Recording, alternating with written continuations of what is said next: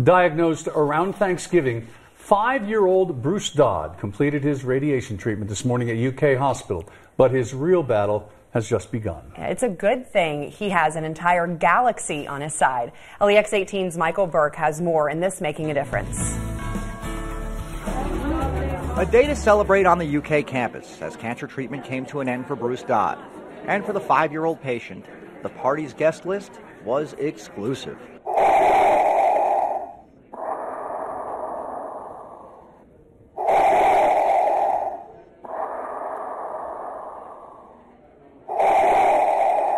A Star Wars themed party to send him home in style. Bruce, how you feeling today? Good. Feels good, but in reality, he's not doing so hot. Bruce was diagnosed with DIPG in November. It's an inoperable brain tumor, incurable cancer.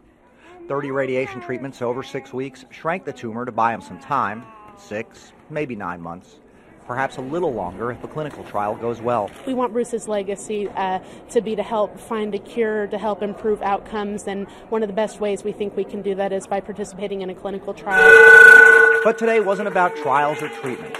It was a day to celebrate, to kick off the first day of the rest of his life, and to inquire about a sleepover date. Want to come home?